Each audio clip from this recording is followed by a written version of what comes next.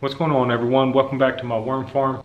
In this video, I'm going to show you guys how I prep my worm bins for the winter. This is my first year, so there's a lot of trial and error, and I wanted to buy some more worms, but I was just scared about the winter.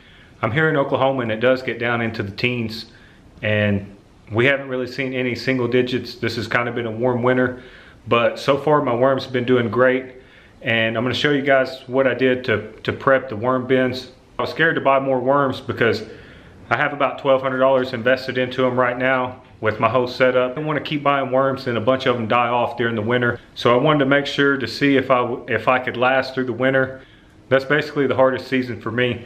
So far my worms have been doing great. I'll let you guys see my setup and see what I'm working with. All right, it's winter time and been kind of having a problem keeping my worms warm. So I went ahead and for this next harvest, I made some double bins. As you can see, I got a bin inside of a bin stacked together, and I put some insulation all the way around the first bin, and then I have about soil and some bedding up to about right there. I went ahead and put my second bin in. Had to put some screen on it because I have it in this tire shed, and I'm having a problem with, or was having a problem with, mice getting in my worm bin. I don't have this lid all the way on. I just have it kind of over the top. Keep the mice out. Also keep some moisture in.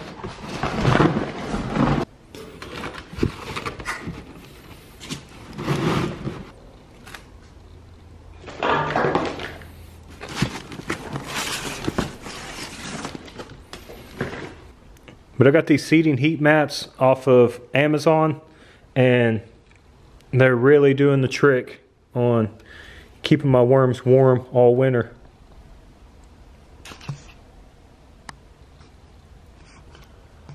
See, like right now it's 66 over on the side. Got some worms right there up top.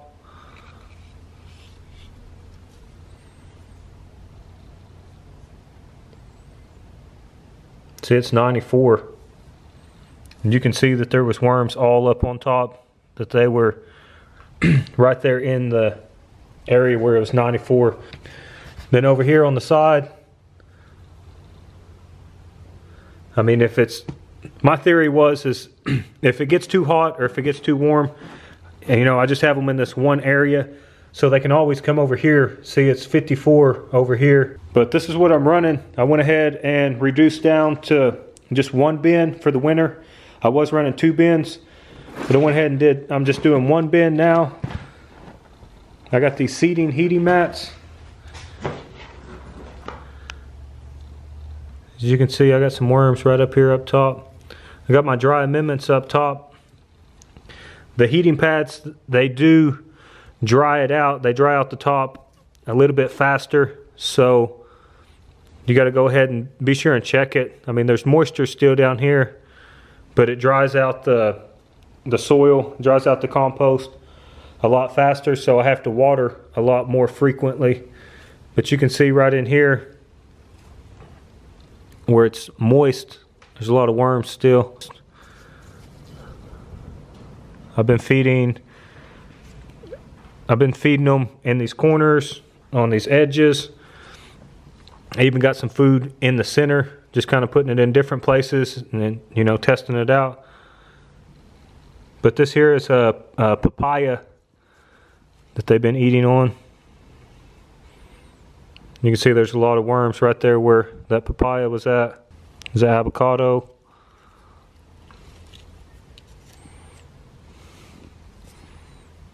See all those worms that was in that avocado.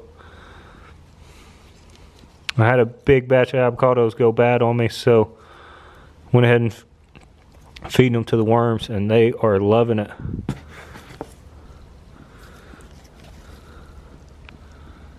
You can see how thick they are right there in that corner where I've been feeding at. They also like to get against this bin on this side right here. See, look at all those worms. It's another avocado.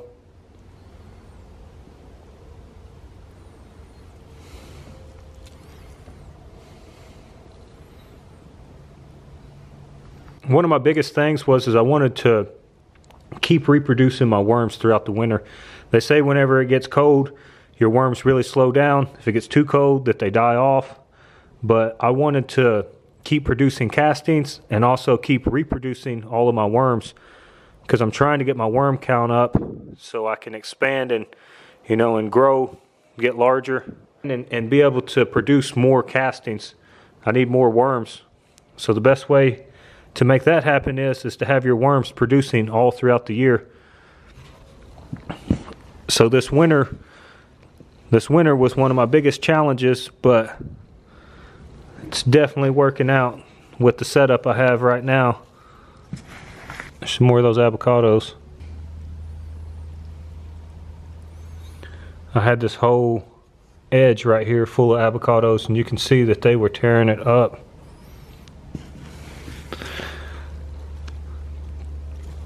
But it's about time to feed again.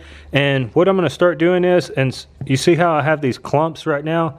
Like I have these big pieces of avocados, I have these big pieces of apples. Instead of just putting in big pieces, what I'm going to do is, so I went ahead and blended up all of my scraps. So this here is some avocados, some dragon fruit peelings, some asparagus, and a little bit of green beans. And what I'm going to do is I'm going to put all this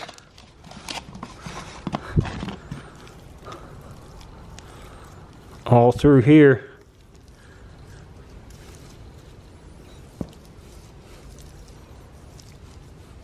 And then this here is all of my eggshells that I've been saving for for about a month. And the way I got my eggshells like this is I just go ahead and save my eggshells right before I get ready to use them. Put them in the microwave for like 5 minutes, and then I blend them down. I add some water so it will be like pasty, so it doesn't take as long to break down.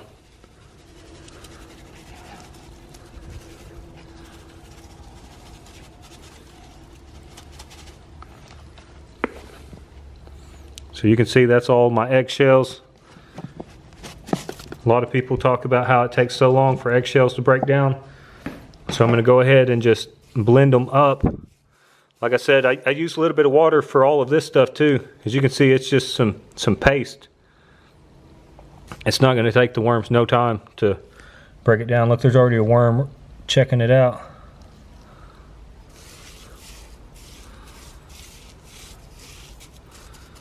So I have that. And I'm just going to go ahead and put some of these egg carts over it.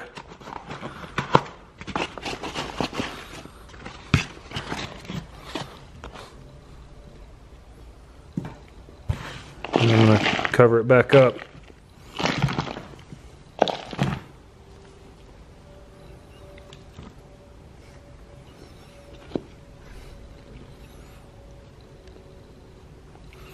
As you can see, my castings are looking pretty good.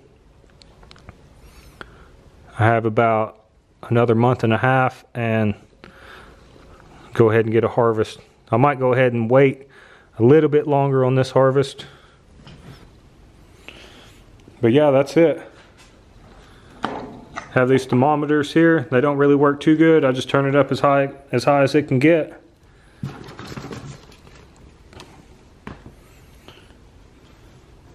I stick this down in the end where it's still kind of a cooler temperature. That way I can get my heating mats as hot as they can. Like I said, it's been getting down pretty cold. So that's it right there. That's my winter setup.